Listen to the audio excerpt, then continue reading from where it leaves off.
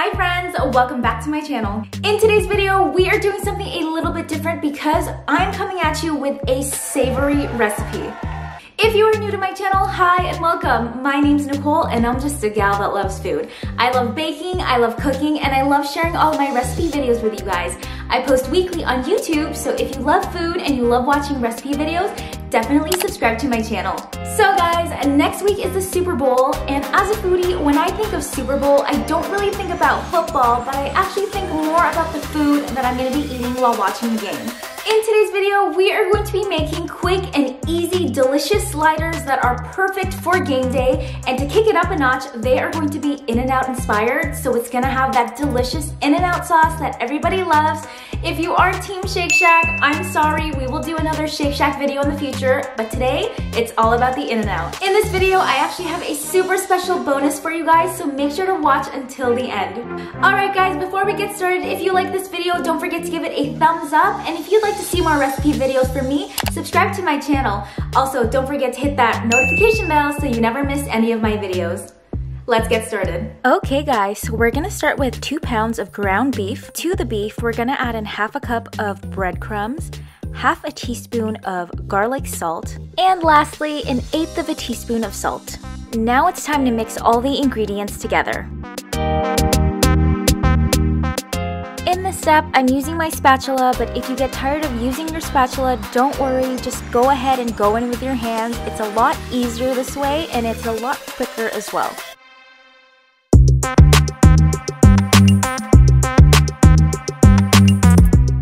Once the breadcrumbs and seasonings have fully mixed into the beef, just set this over to the side, and it's time to prep our sheet pan.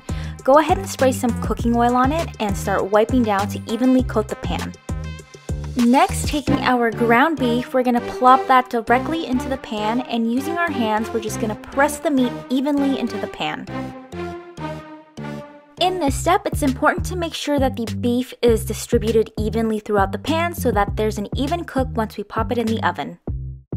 Now we are going to bake this at 425 Fahrenheit for about 15 to 20 minutes. It is time for the most important step of this recipe, making that special In-N-Out sauce. In a medium bowl, we're going to add in 3/4 cups of mayonnaise. Then we're going to add in 3 tablespoons of ketchup, 2 tablespoons of sweet pickle relish, 1½ teaspoons of white granulated sugar, and lastly, 1½ teaspoons of white vinegar. And then we mix until you get that classic orange burger sauce color. Comment down below which fast food restaurant you think has the best sauce. I love In-N-Out, but I also love that Chick-fil-A sauce. Now set the sauce aside, and it's time to work on our brioche buns. In this step, I just divided the buns in half, and using a tablespoon of melted butter, I'm just brushing the insides of the buns. Once done, we're gonna broil the buns for about 5 minutes until they get nice and toasty. Now, going back to our beef, out of the oven, it should look something like this, and while it's still hot, top it with 6 slices of American cheese. Till this day, I still have no idea what American cheese is, but I just used Kraft singles to top the meat. Then just cut the beef in half and set aside. At this point, our bread should be done, and out of the oven, they should look nice and golden brown like this. Then we are going to take that special In-N-Out sauce and generously coat the bottom bun.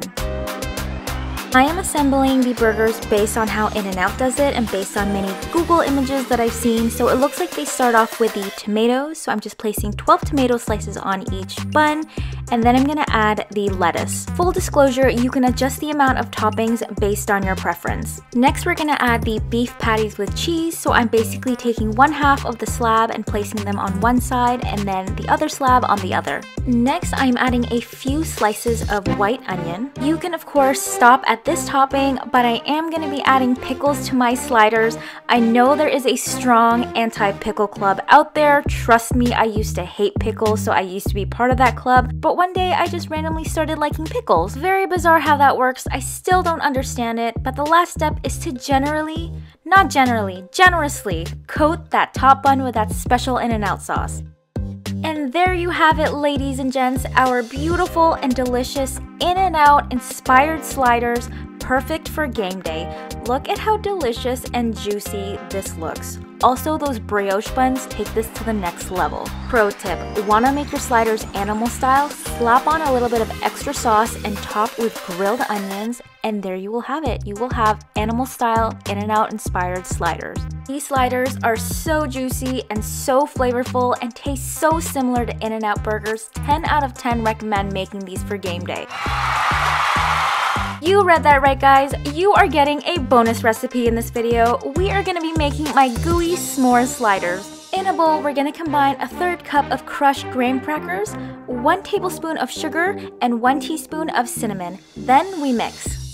Then I'm gonna take another pack of the brioche buns that we used in the earlier recipe. I'm gonna divide them in half and taking a tablespoon of butter, again, we're just gonna butter up the bottom bun. Then taking 4 of your favorite 100-gram milk chocolate bars, you can use any brand you'd like. I'm just placing them horizontally onto the bun.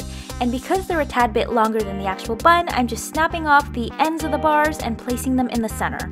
Then I am taking 12 jumbo marshmallows, feel free to use the mini ones as well, and I'm just gonna place a marshmallow on each bun.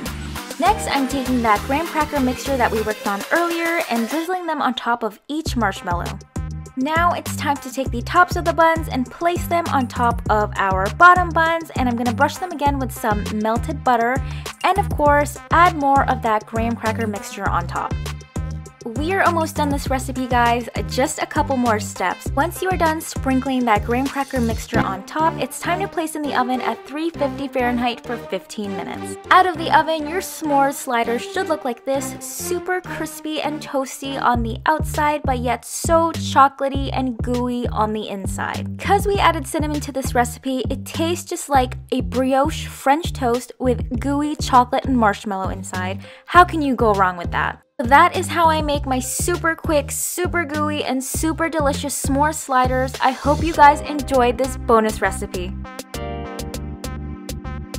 Alright guys, that is it for today's video. I hope you guys really enjoyed the bonus s'more slider recipe that I added at the end. So in today's video, I gave you 2 delicious s'more sliders that you can make next week for game day, and I hope you enjoy them. Comment down below who you guys are rooting for this Super Bowl, and if you end up recreating any of these sliders in today's recipe, don't forget to tag me on my Instagram at Nicole Charmaine, and I will delightfully post them for everyone else to see. Before I let you go, if you like this video, don't forget to give it a thumbs up, and if you haven't already, definitely subscribe to my channel to see more recipe videos from me.